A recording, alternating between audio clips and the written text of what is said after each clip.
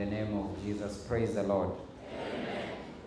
I will do it again. Praise the Lord. Amen. I will do it for a third time. Praise the Lord. Amen. We want to thank God for that song at the door. If there is anything that really burns in our hearts as Seventh-day Adventists, is the desire to see Jesus come the second time. It is greater than any other feeling. We don't look forward to our own weddings. We don't look forward to having children. We don't look forward to graduating. We don't look forward to completing a house. We don't look forward to finishing a church. Our greatest desire is the second coming of Jesus. And I realize not everybody said amen. I assume the others have other desires. But our greatest desire is to see Jesus come the second time. Amen. And still there are a few others who said nothing because their conversion is a slow process. But I will say that our greatest desire is to see Jesus come the second time. Amen. It's getting better here now. Thank you so much, Elder Whitty, and the church leadership for allowing me to come here. You don't have to invite me. You are too big a church. You have too many people with means, ability, and you could as well do this without inviting me. So I take it as an honor from the Lord through you that I can come to serve. Hallelujah. Amen. Unfortunately, I don't carry big sermons with a big theology, something you can go home feeling like you learned anything. I'll just tell you small stuff, then I get out of here. Sometimes you may almost feel like it was a waste inviting me, but no problem. Hallelujah. So I will tell you something small, then I'll get out of here. Let's pray. Father in heaven, bless your word. And I pray that it will be clear, that it will be understood, and that we will respond to this word. In Jesus' name we pray. Amen. The message I would like to share with you from the Lord today is, give from what you have. That's all I came to tell you. Give from what you have. If you are looking forward to me saying anything different, I'm sorry, because I've finished what I wanted to say. Give from what you have. Anything else I will say after this is just emphasizing that point, that give from what you have. Brothers and sisters, don't steal in order to give. Don't borrow in order to give. The message from the Lord to you and me today is give from what? I can't hear you. Give from what? From what you have. Listen, friends, giving is as old as worship. And that one looks simple, but it's a big fat point. That giving is as old as what? Worship. As long as worship has existed, giving has existed. Even if you don't understand, you're supposed to be nodding your head so that you look like you understand. Are we together? That as long as worship has existed, giving has also done what? Existed. Worship was never past tense and is never present tense and will never future tense be complete without giving. Say amen even if you never give anything. Amen? Amen. That worship has never been complete in the past without what? Giving. And worship will not be complete today unless we do what? We give. And worship will not have taken place in future unless in that future, what do? We give. When we worship a giving God, we do so by giving. Be ye holy because your heavenly Father is what? Is holy. And the same Father that we worship is a God that can be defined as a giving God. I will repeat again until you behave like you have understood. The same God we worship is a God that can be described as a giving God. Amen. I said he is a giving God. Amen. I know your amen is not loud enough because you don't know what he gives. Are we together? You're asking yourself, what did he give me? But I'm here to tell you that the God we came to worship today in this place is a what kind of God? A giving God. We give our lives to God because he gave his life for us. The Bible says, for God so did what? Loved the world. That what did he do out of love? He gave. And so when you worship a giving God, then your worship must include some giving. Hallelujah. Amen. Give your lives as a living what? Sacrifice. There must be something to be given. You see, friends, I get disappointed as pastor because when I sit around the church, apart from worshiping, I observe the behavior of worshipers. There are people, the box is put there for them to give an offering. They don't rise to give anything. No problem. They need forgiveness of sin for giving nothing. And then when the sermon ends and the preacher says, who gives their life to Jesus? They don't move. They neither give money nor give their own lives. Yet they came to worship a giving God. What a shame. What a shame. Offering, nothing. Tithe, nothing. Singing, they sing at low tone with a poor voice, or they just stand in anger and look at the front. They don't even give their voices. And then when the sermon ends, at the climax of the message, they are invited. Anyone who wants to give their life to Jesus, and while everyone is standing there seated, they have zipped their purses, their bags are already there just waiting for closing prayer to get out of here. They gave nothing during the worship, and yet they came to worship a giving God. Think about it. We give because we worship a giving God. We give our lives because he gave his life for us. We give because he gave and gives food. The food you ate today and ate yesterday and look forward to eat tomorrow is the food that God has provided. He gives food. He gives life. And what else does he give? He gives clothes. He gives shoes. The Bible says that when the Israelites were in the wilderness heading to the promised land, their shoes did not wear out because God ensured the shoes does not wear out. Their clothes did not wear out because God ensured that their clothes don't wear out. Why? Because God is concerned about your shoes and your clothes.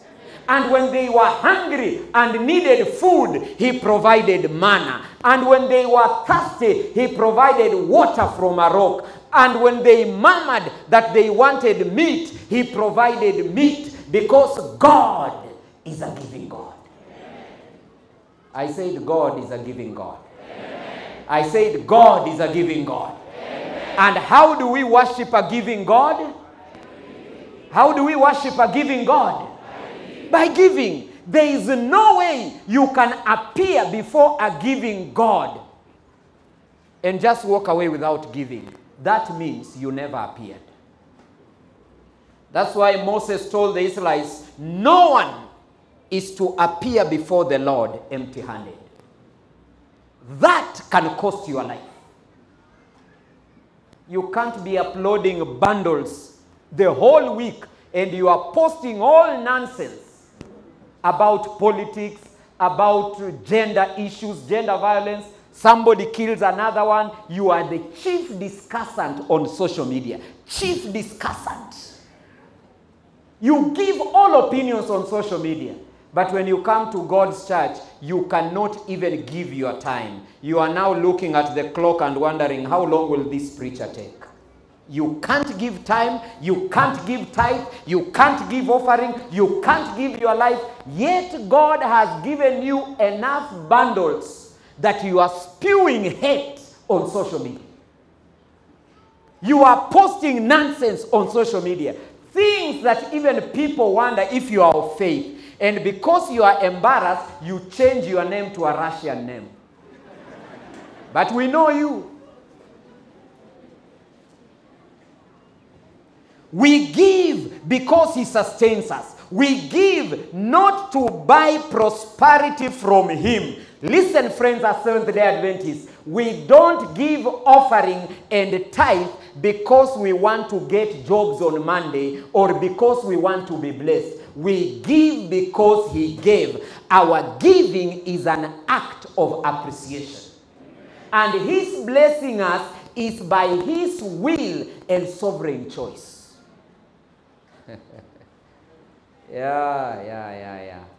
What I'm saying, let me repeat again. When God blesses you, it's not because you triggered the blessing by what you did, but because he has chosen to bless you.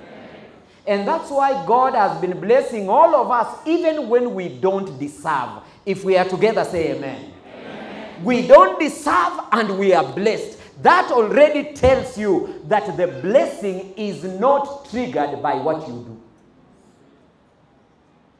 You have been sustained many days without offering a single prayer. Too busy. You doze off and sleep without saying any prayer, and you wake up okay. Do you think your prayers are the ones which sustain you? Oh, I'm sustained by prayer. Poor thinking.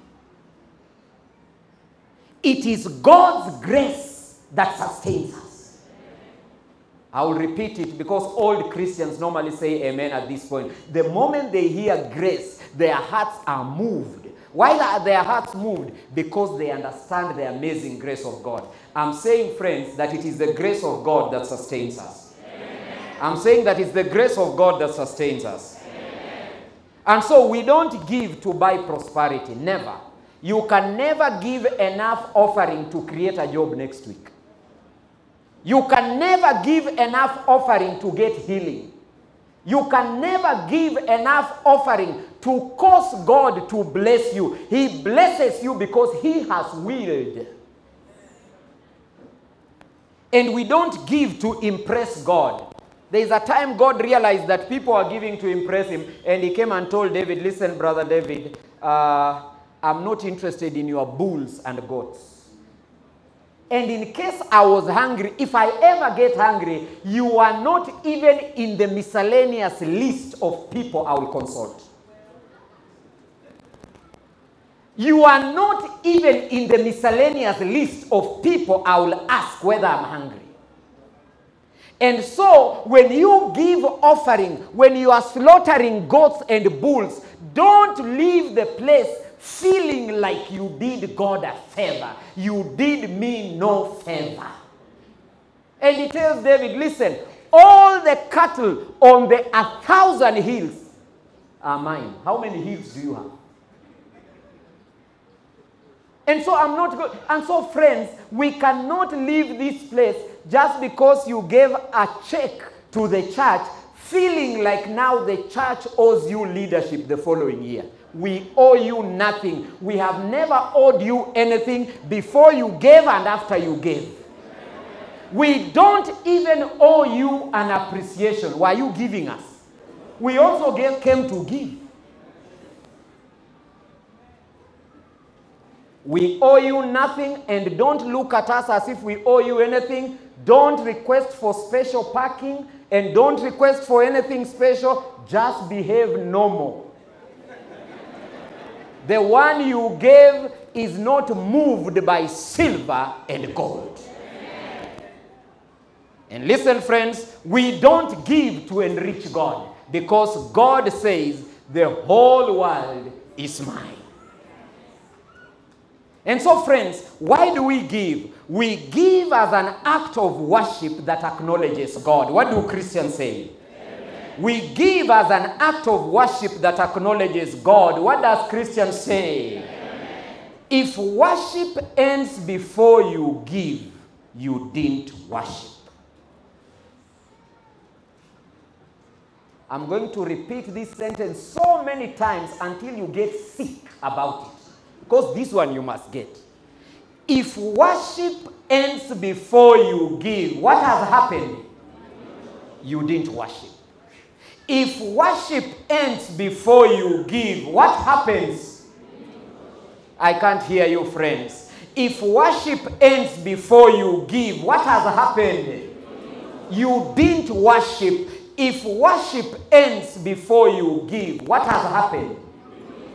I can't hear you. If worship ends before you give, what happened, friends?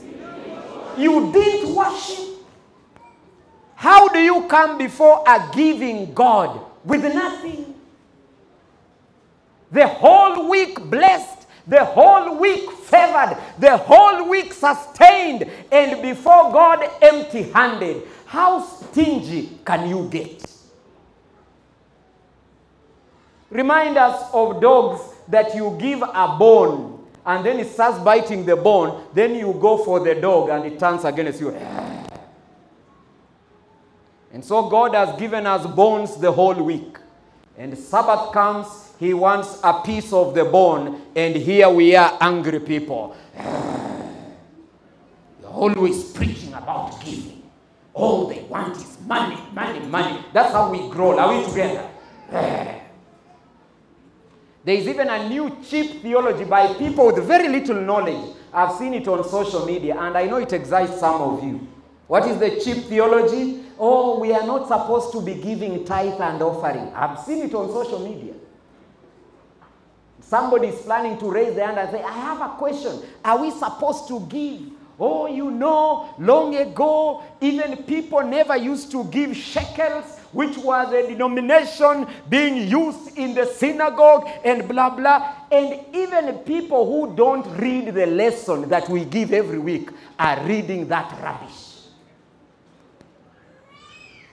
Why are we more interested in what people who oppose the church are saying more than what the Word of God says? What's wrong with that? Are we really okay?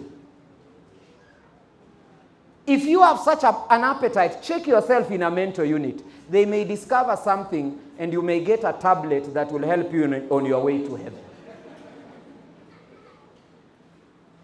That you are only moved by things that are controversial.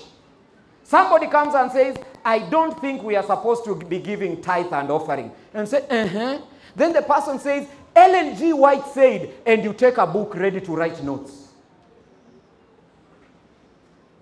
Are you okay? The message today, friends, is give from what you have. This is God's command through Moses, that the place of worship that he wanted the Israelites to put up was to be done by people's contributions.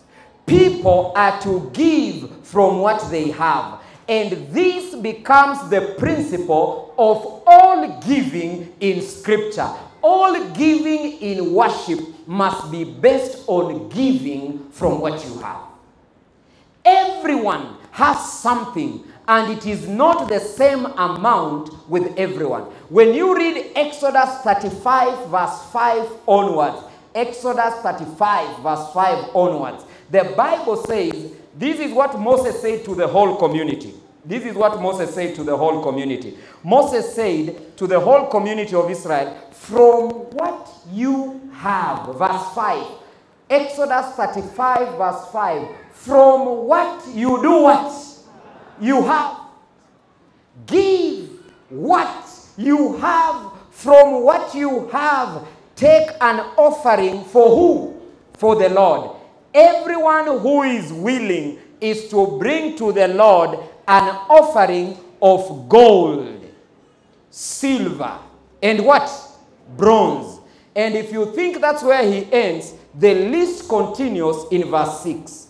if you don't have gold, if you don't have silver, if you don't have bronze, you may have the blue, you may have the purple, you may have the scarlet yarn, you may have the fine linen, or you could have goat hair.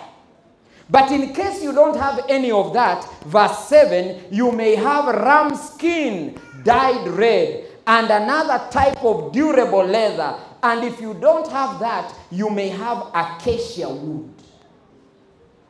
The message today is give what you have.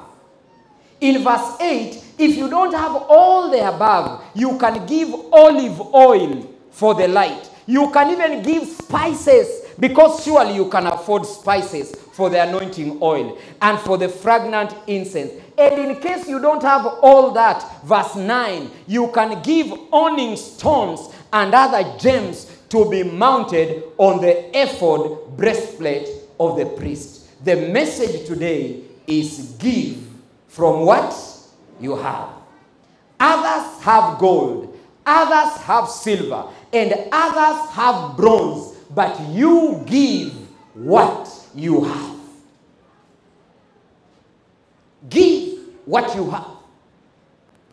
Don't feel like I should have given gold and all I have is silver, therefore I cannot give silver. Give what you have. God gave you what you have. Give from what you have. God knows what you have. Give from what you have. If we are together, say amen. Amen. What is the message today? Don't give what people think you have.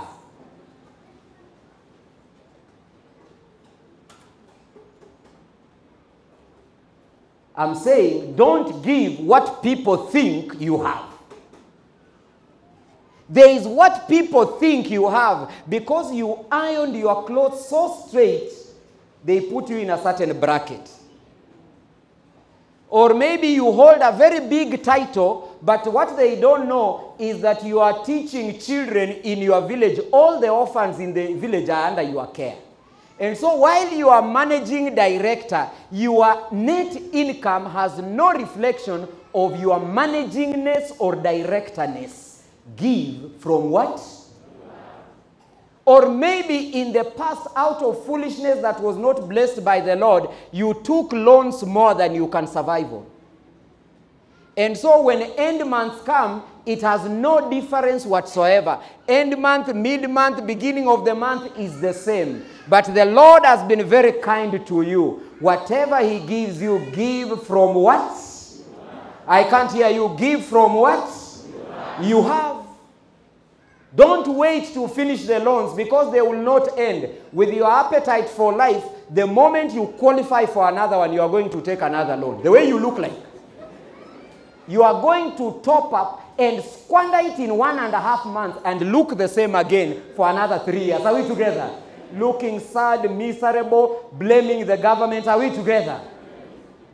And saying even the BBI is not very clear on the economy. Can they put a statement there? No.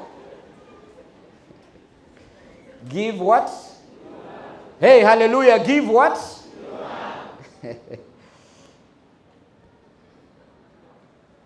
You know, one day, and I'm just emphasizing the point that give what you have. Why am I emphasizing this, Elder? Which is because the number of people who give in the SDA church are very few.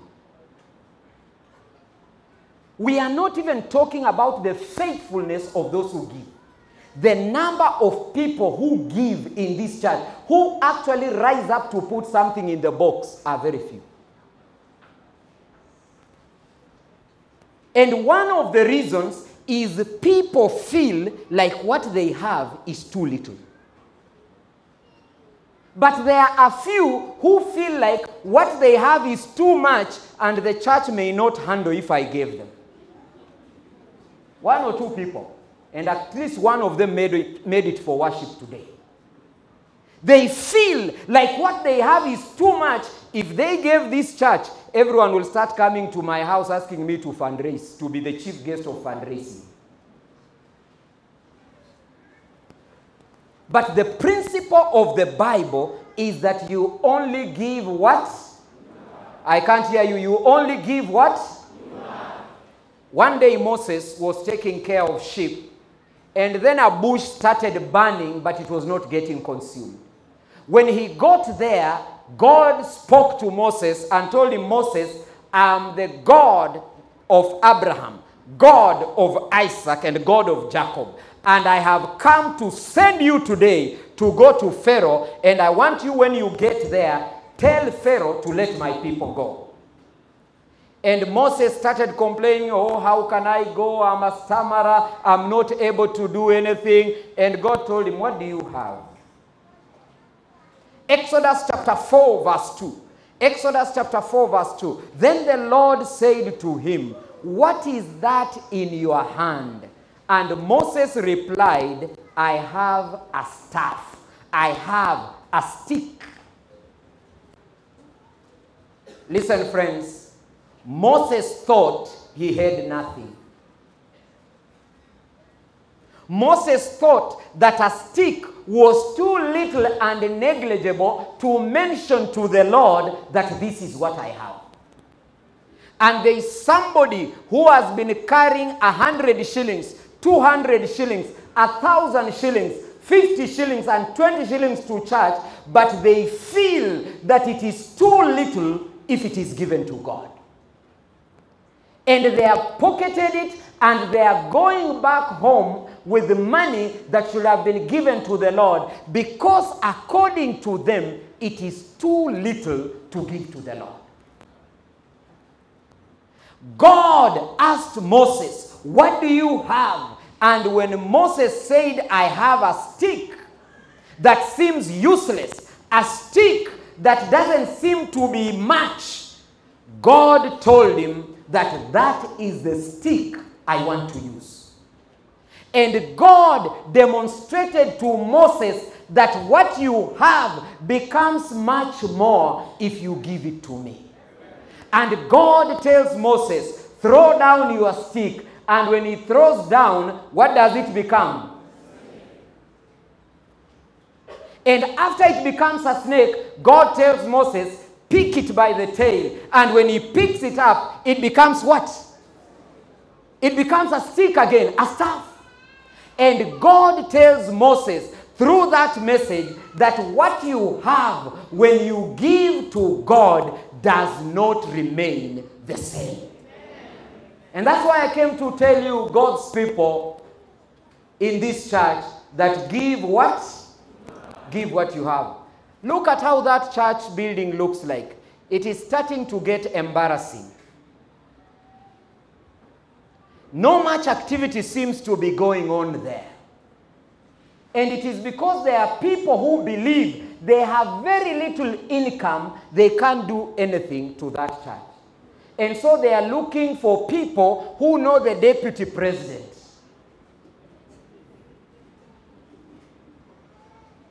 I mean, when you want money, you look for the generous people. Are we together? And so they are looking for somebody who knows the deputy president. If he can pass by here, we have one major fundraising, we move it to another level. Yet the God of heaven has enough money here if only people will give what they have. When people give what they have, God will bless it and make it sufficient to complete that church. But because the majority are looking at the few who have big titles in society to give, the progress is very slow. The work going on there is the work of a few people. Even though out of politeness, elders come to thank all of us. We want to thank all of us so far where we have reached. And you know that appreciation should never be made to you. We want to thank all of us for the work that is going on. Which part of the cement is yours? Even the labor, just the labor, a day's labor for unskilled laborer who puts their effort there. Have you ever given anything? But you consume more airtime per week than what could be contributed to that time. Listen, friends, I didn't come to preach a long sermon or a complicated one. I just came to tell you one thing. Give what? I can't hear you. Give what? I can't hear you. Give what? Just give what you have. When it gets to the hands of the Lord, God performs a miracle. That simple silly stick was the one that turned all the water in River Nile into what? Blood. That same stick performed the 10 plagues of Egypt. Every time God told Moses, wave it, and he waved it, something happened. And when they got to the Red Sea, the same stick split the water of the Red Sea. Because when you give God what you have, he can take you many places. Hallelujah. Amen. Hallelujah. Amen. Give what? Give what? And so there are people who have not been serving God in this church. Even for elections this year, they said, allow me time next year. I will take up work next time. Shame on you. Give God what you have. Oh, next year I'm very busy. I'm trying to complete my education. Give me time. Why don't you give God the little time out of your education? He will bless your education and his work if you give him what you have.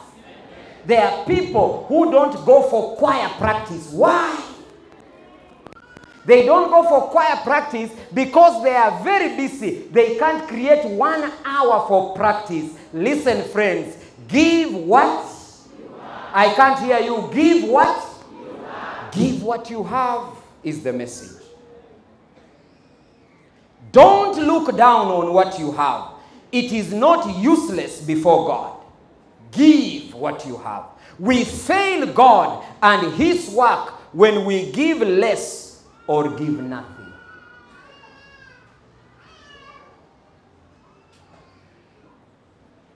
We fail God and his work when we give less or give nothing. Yet all he has asked from us is that which we have. No one is expected to give more than they have. I will repeat. No one is expected to give more than they have. No, I will repeat again. No one is expected to give more than they have. I will repeat again. No one is expected to give more than they have. And I've seen people trying to frustrate others to give more than they have. They say, all men from Nyalenda, let's meet there. All men. All women, and they say, men, let us agree, all of us, 5,000. 5,000. Let's not let down our group. Who told you I have 5,000? Just because you have 5,000, what makes you think everybody here has 5,000? Or when I look around here, I think all of us can afford 5,000. After doing all those types of fundraising, look at where we are. Because God loves not only a giver. The Bible says, let's go back to that text so that you see what I'm talking about. Exodus 35, verse 5. The Bible says, from what you have, take an offering for the Lord, everyone who is willing. I know it's very difficult for leaders who want to look good that their group has given a lot. Are we together? It's very difficult. It's very difficult. But listen, if the giving is not willing and you have to keep calling, form a WhatsApp group and keep reminding those who have not given, those who have not given, those who have not given, and you even create embarrassing situation by listing everyone who has given and what they have given so that those who have given less or those who have not given can feel bad. God says, I don't like that kind of money. And that's the kind of money when you give, simiti inaanguka njiani inapasuka inamwagika. God didn't need it. The giving must be willing. It has never been amount of giving, but the willingness of the heart that gives. So you go around squeezing people, give. Our group is the last one in the whole church. Our group is looking bad. Please give. Please give. Oh, come meeting is coming. Give. Please give this side. Give. Until now, every member has a goal of 10,000. Yeah. with all my loans, Faulu loan, Barclays Bank loan, the Sacco loan, and the money I owe my uncle who is in America, and hey, where does 10,000 come from? Even in a whole year, I will not have collected 10,000. So the only way to make sure you are not troubled is you disappear from this church. You start attending another church, Kisumu, Laos. And when people meet you in town, you say, I've been away. I've been away. I will come. I've been away. Why? Because somebody has abused the process of giving. The Bible says, give what you have. So we have people who are frustrated. All children 100 shillings. Where the child comes from, they can't even eat the whole family 100 shillings. The whole family. Omena and ugali. Total for the family 75 shillings. But somebody in church is demanding 100 shillings. God loves a cheerful giver. And God tells Moses, only collect an offering from whoever is willing. If the person is not willing, leave that money alone. I want to demonstrate to that person that my work can go on without them. Look at how far the church has gone without the contribution of some of you. Do you realize how useless you can be? And now God says, to improve your usefulness, give what you... I can't hear you. Give what you... Hallelujah. Amen. Hallelujah again. Amen. Give what? You have. And so, those of you who are forming WhatsApp groups for funerals, weddings, and what have you, trying to embarrass all of us, you are trying to go to school, you are contributing to this. Listen, it is only blessed if we are willing. And WhatsApp realizing that you are uncontrollable, incorrigible, with poor manners, forming groups every day, they put in a new application in WhatsApp where you can't add me unless I say so. And I challenge any of you to add me to a group. You will discover you can't. You can't. You won't. I mean, how? How will you add me? WhatsApp will tell you send a request. Those days you wake up in the morning, you are in a prayer group. You don't know any member. You wake up again, you are in a Bible study group. You don't know any member. And the things they are discussing don't make sense. You go to work, you come out 500 messages. You say, hey, what's happening around here? And uncivilized behavior left, right, and center. And the people who sit at WhatsApp headquarters discovered that this foolishness needs an app to control it. And today we praise God that that can no longer happen without consent. Hallelujah. Amen. Hallelujah. Amen. Manners must be learned. We must learn manners. No one is expected to give more than they have. God doesn't allow that.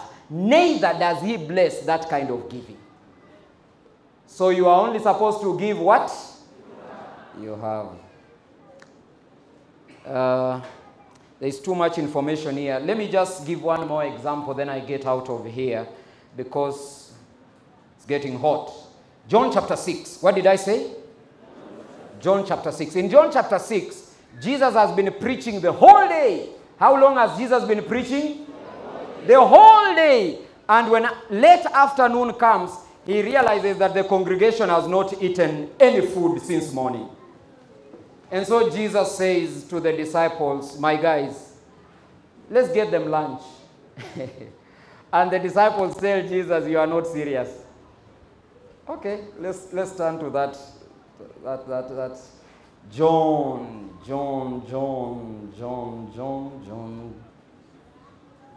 Okay. Verse 1 says, sometime after this, Jesus crossed the far shore of the Sea of Galilee. That is the Sea of Tiberias. And a great crowd, verse 2, of people followed him because they saw signs he had performed by healing the sick. Then Jesus went up to the mountainside and sat down with his disciples. And the Jewish festival Passover was here. Verse 5. When Jesus looked up and saw a great crowd coming toward him, what did he say to Philip? Where shall we buy bread for who? For these people to eat. Verse 6. He asked this only to test him, for he already had in mind where the food was going to come from. I mean, God knew where the food will come from. But he tells Philip, where do we get bread for these people? And verse 7, if we are in verse 7, say amen. Amen. Verse 7, the Bible says, Philip answered him, it will take more than half a year's wages to buy enough bread for each one to have a bite. Just a bite. He's telling Jesus, listen, if these people are just to bite the bread and go home, having just had a bite, we will need a salary of half a year. Verse 8, another one of his disciples, Andrew, Simon Peter's brother, spoke up. And in verse 9, what did he, if we are in verse 9, say amen. Amen. He said, here is a boy with 5 small barley loaves. That's like the KDF. Are we together? You know KDF? Not Kenya Defense Forces, but the wheat flour product. It looks like mandazi, KDF. Are we together? KDF.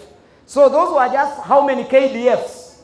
5 KDFs, five of them, 5 small barley loaves and 2 small fish. Now, I don't know fish very well, but 2 small fish for a boy's lunch is what type of fish? Elder, I'm looking at you. You are the expert here now. What type of fish? A small boy's lunch. It can't be mbuta. Mbuta will be very big. Are we together? And it can't be omena. Omena will be very small. Are we together? So what is it, Elder? Eh? Oh, that one you are mentioning. Are we together? So there were only 2 of those.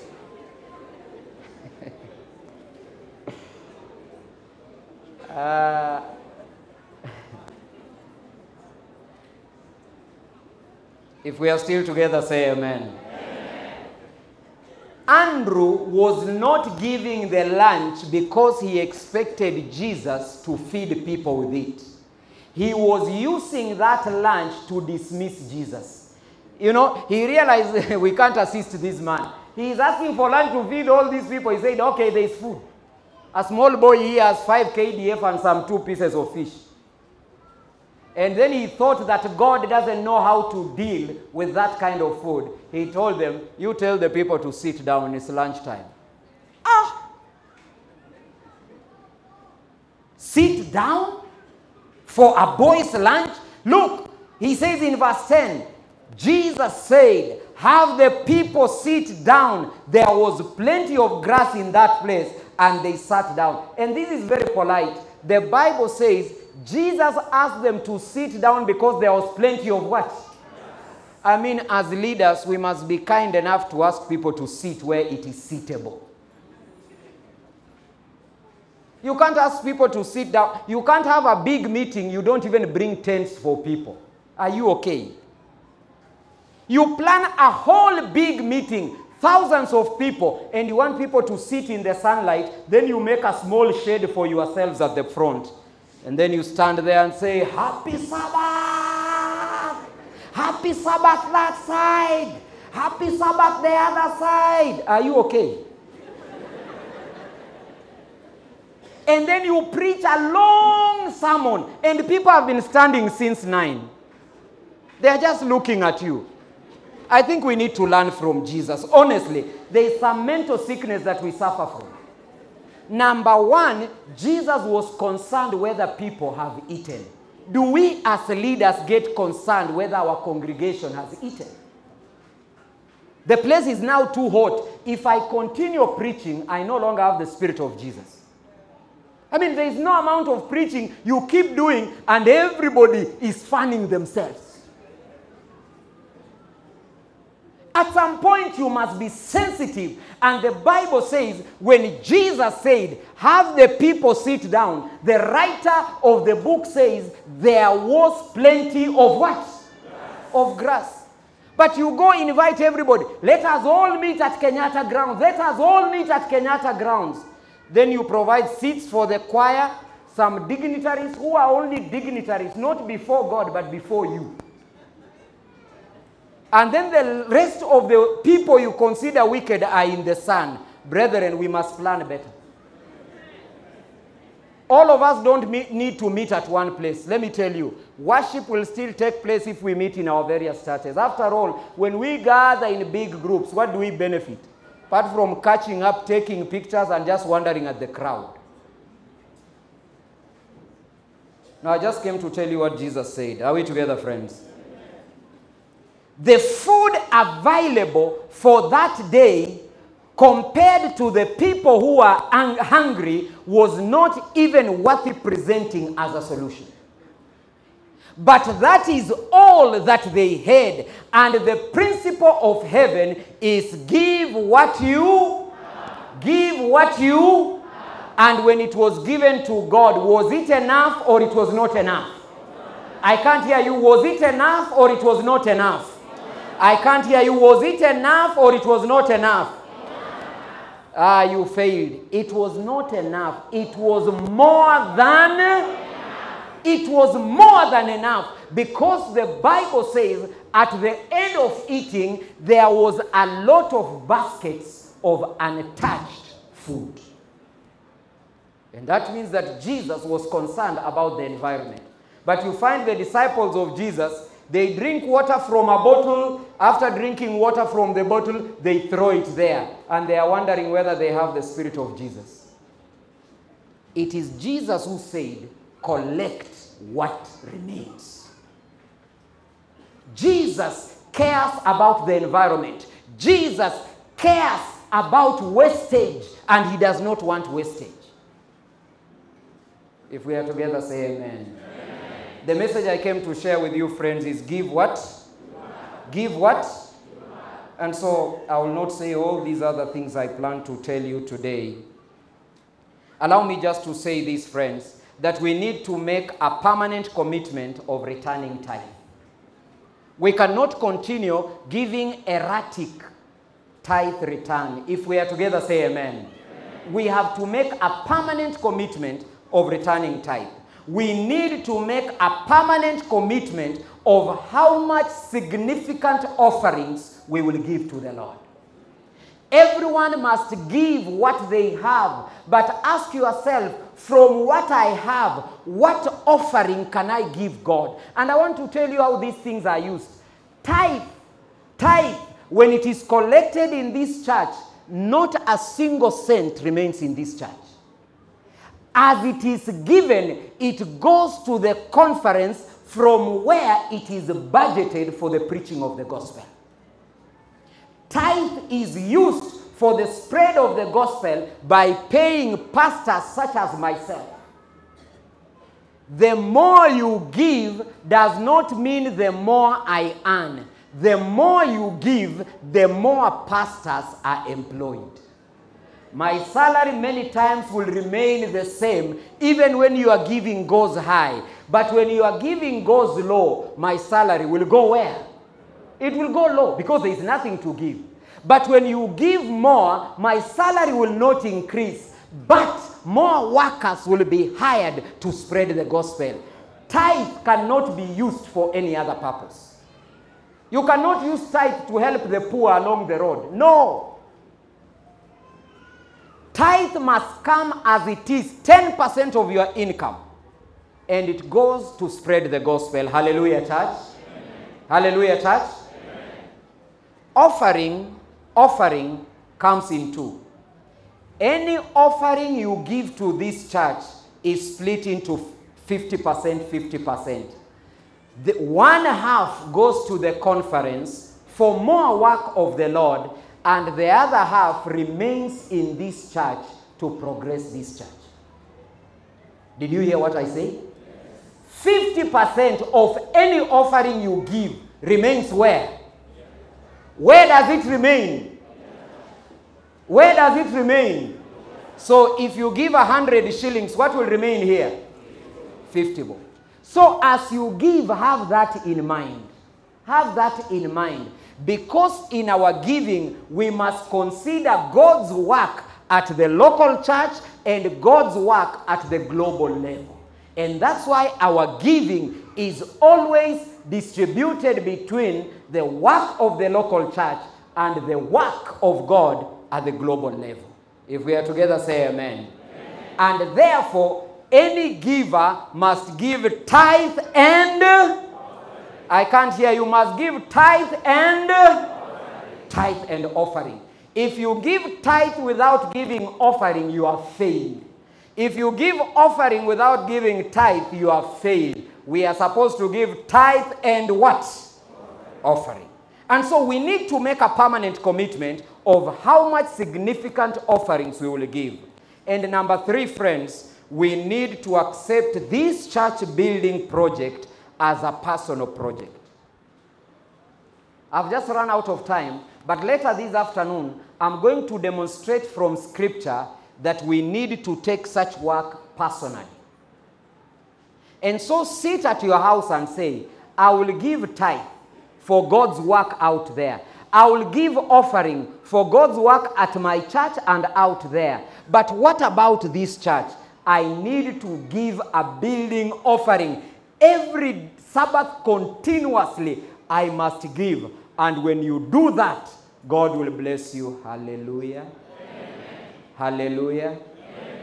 Hallelujah. Amen.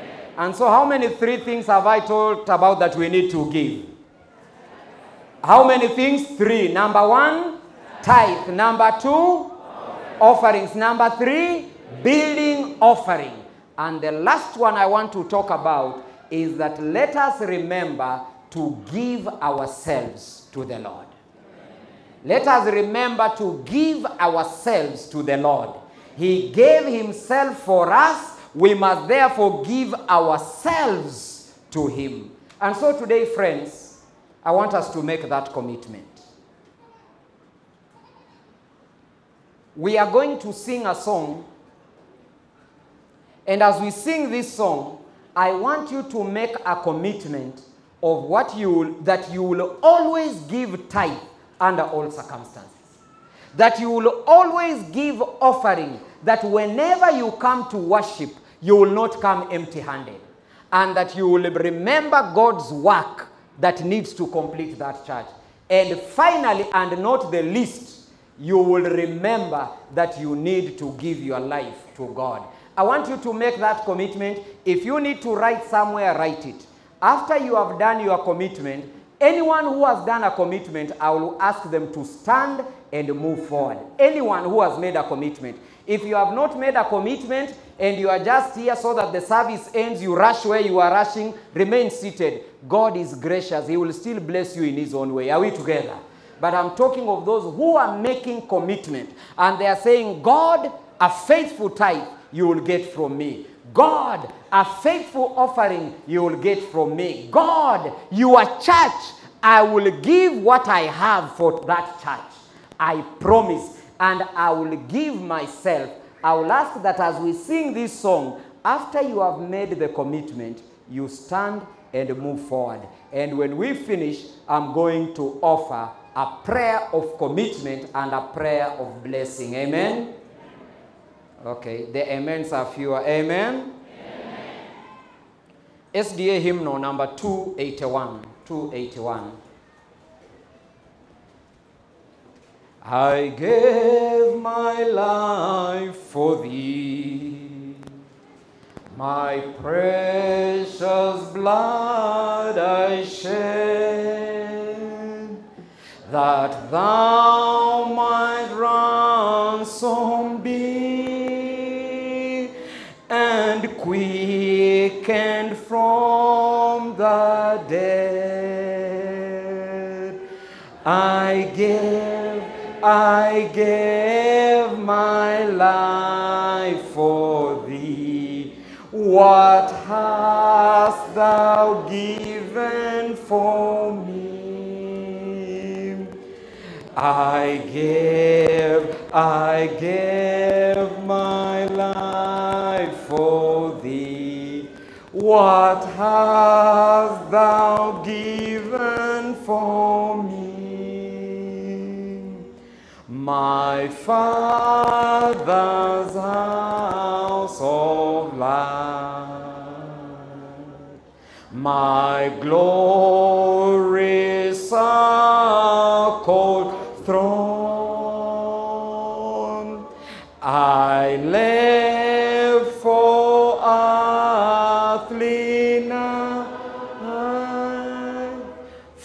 Oh, wandering, sad and lone, I left it all for thee. Hast thou left aught for me? I left it all for thee. Hast thou left all for me? The last stanza. I suffered much for thee, more than thy tongue can tell, of bitterest agony,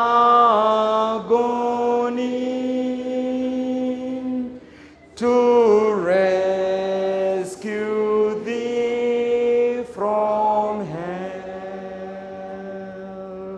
I've borne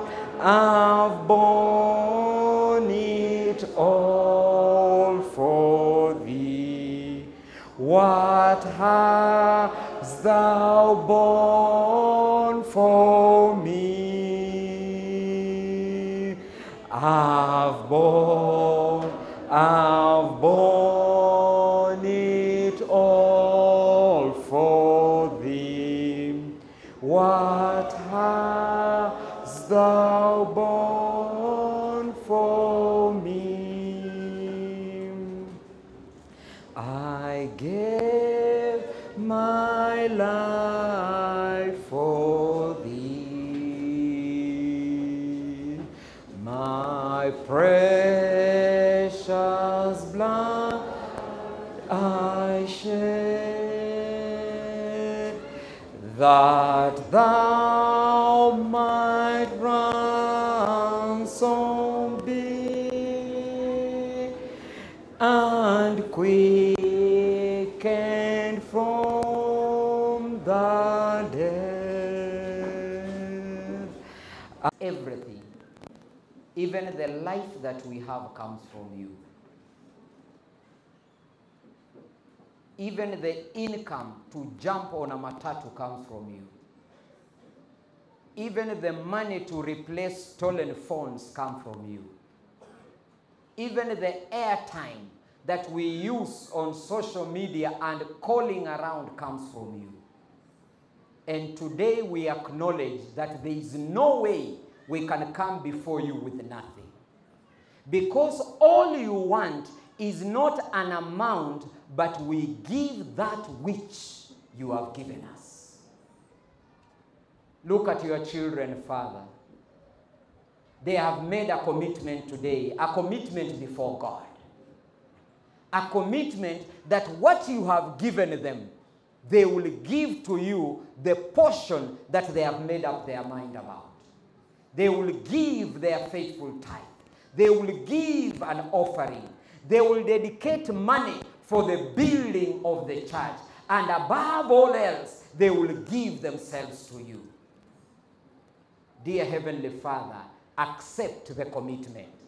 And I pray, dear Heavenly Father, that prove to the whole world that even if a few give, you can complete this church and you can complete your work around the world without the giving of anyone who must be pressurized to give. Prove, Father, that you can bless little and make it much in your hand. And so, Father, we bring the little we have. We bring our little faith. We bring all that you have given us, and we say, bless, bless, bless. So into your hands, Father, I commit all of your children who came for worship. Those who understood the sermon, bless them. Those who didn't understand, make it clear, Father. Those who made a commitment, bless them. Those who didn't make a commitment, pursue them and convince them. And that when we leave the place of worship, may we leave a blessed people. Because worship is not complete until we give. This is our prayer